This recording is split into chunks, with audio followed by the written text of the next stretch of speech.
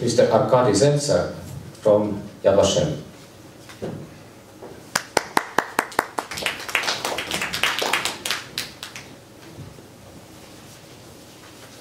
Your Excellency, the Ambassador of Estonia, Your Excellency, the Ambassador of Latvia, dear colleagues and friends, the Yad Vashem Holocaust Martyrs and Heroes Remembrance Authority in its work dedicated much attention not only to the Jewish life on the eve of the Holocaust, but also to the memory of the Jewish communities.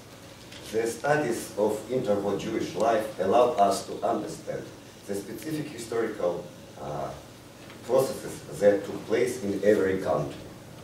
In the interwar period, there was no country in Eastern Europe where Shimon Dubnov's idea of national personal autonomy of Jewish community came as close to realization as it was in Estonia.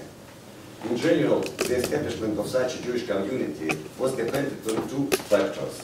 First, the readiness of the government to grant the ethnic minorities the right of such an autonomy, and second, ability of Jews as ethnic minority to build ethnic autonomous institutions, i.e. on political and social opponents of various groups of Jews. On the one hand, authorities of the country were to accept the right of ethnic minorities to allow creation of autonomous institutions as well as to secure their political and financial support for these institutions. On the other hand, the conference of various Jewish political parties and social groups was necessary to create such autonomous bodies.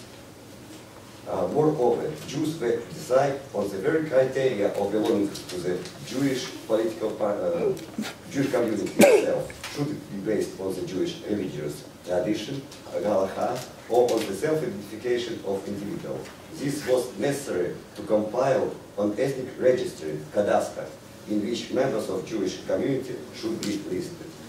In all these aspects, Jewish ethnic autonomy in Estonia was far-reaching indeed. The tiny Jewish community of Estonia was enjoying full cultural autonomy. Since 1966, Estonian Jewish community members elected a cultural council, which ran community's cultural affairs. In Estonia also, the clear Jewish cadastre was established.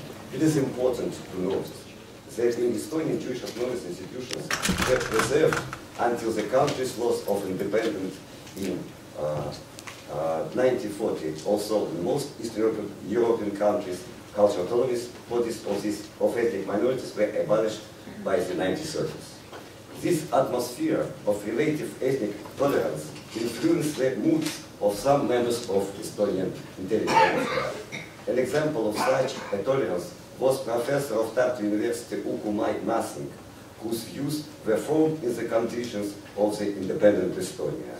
In case of Professor Masing and his wife Eva, recognized by the Commission at Yad Vashem as righteous among the nations, the feeling of compassion towards the persecuted Jews was closely connected to the aversion towards the Nazi ideology and the radical Nazi anti-Semitism in its core. The rescue of the university student and future professor Isidore Levin, who is today here, was such an act of resistance to Nazi racism. Yad Vashem maintains good relations with the Estonian embassy and with Beit Hatfutzot, and I would like to wish the best to success to the participants of this very important conference dedicated to the topic of Jewish life in Estonia.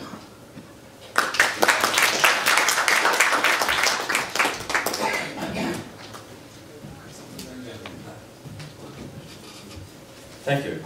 I'm Andres Kasaga,